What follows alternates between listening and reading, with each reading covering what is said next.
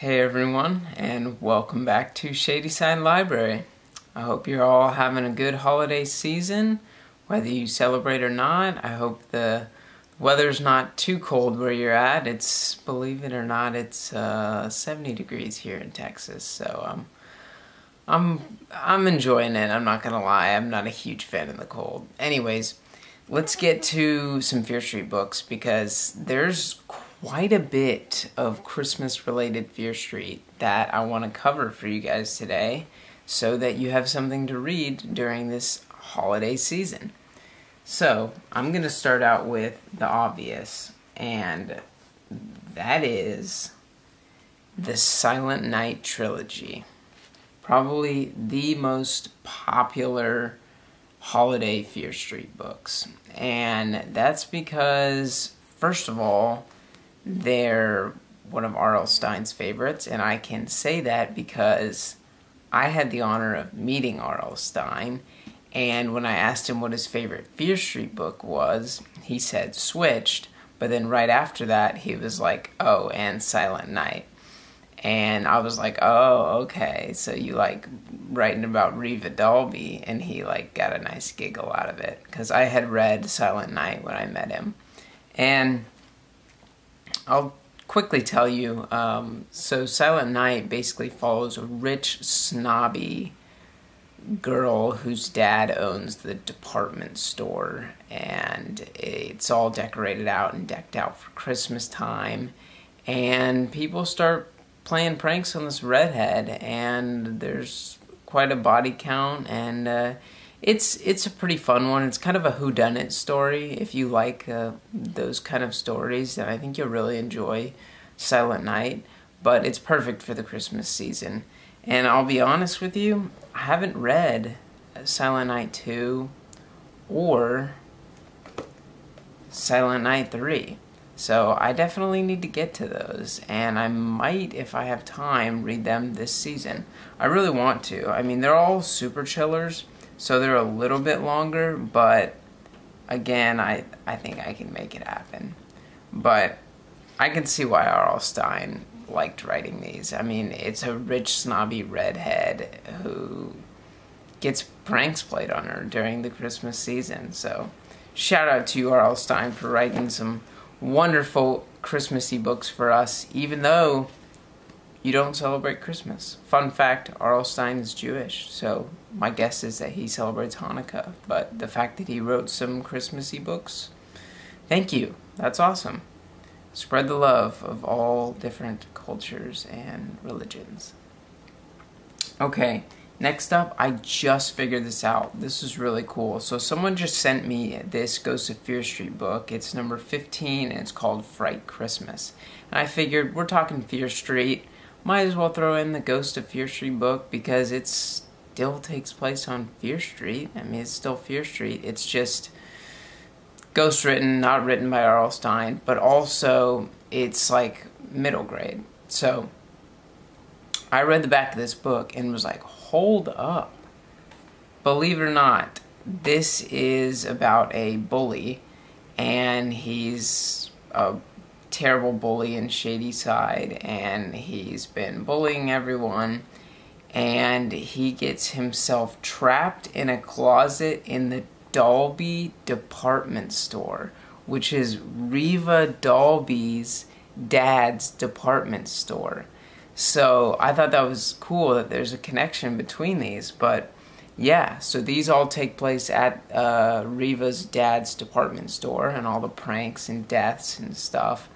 And this one is about a bully who gets himself trapped in the same department store, but he's a lot younger. So I thought that was really cool that there's a connection between the Silent Night books and this Fright Christmas Ghosts of Fear Street book. So yeah, I would read these together if you have them. Thought that was really cool. But let's move on because there's a lot of Christmassy, at least holiday, wintry Fear Street books. This is actually one of my favorite Fear Street books. I read this one and absolutely loved it, and I made a review on it 2 years ago. But that's The New Year's Party. And from what I remember about it, it's about a group of friends who plays pranks on each other. And then it all kind of goes down at a Christmas party. And then it goes down again at the very end at a New Year's party. So you get a little bit of both. I think this could definitely be read before or after Christmas. I think I read it right on New Year's, which was probably the best. But I don't know. This is perfect for this time of season, and it's such a fun book. It reminds me a little bit of The Thrill Club, where it's just about a good core group of friends who get silly and, you know, things go wrong and people start dying. So that's always a lot of fun. So that's the New Year's party.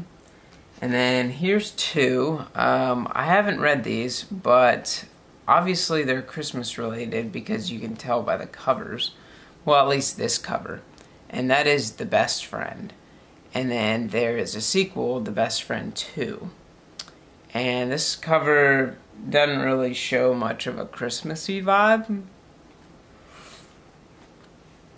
But this one does.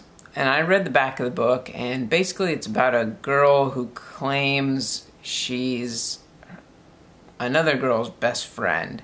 And the main girl's like, what are you talking about? I don't even know who you are. And she starts sending her gifts. And I guess they're Christmas gifts because it's around the holiday season. And so yeah, this one is a good read for Christmas time. So yeah, or just winter time, December. I would grab The Best Friend if you're looking for something to read. And then if you can find a sequel, this one's expensive. These last few, I'm not sure are Christmas related, but they're definitely worth reading this time of year. And the first one is Ski Weekend. I heard this is a good slasher, and there's a pretty big body count. But I will warn you that it doesn't necessarily take place like in December. So it's at it takes place at a ski resort. And I don't think it's December, but they get trapped in a ski resort where it's cold and it's wintry, and I think that's enough to pick it up during this time of year and give it a read. Next up is Truth or Dare, and this is a very similar concept. They get trapped in a ski condo, and yeah, it's cold, and it's, you know, a good time to play Truth or Dare, I guess. But again, it doesn't take place in December, but stuck in a ski condo or a ski resort where it's freezing cold and there's not much else to do besides playing Truth or Dare, I think that's a pretty good time to read it in December. So pick this up if you need something else to fill your TBR.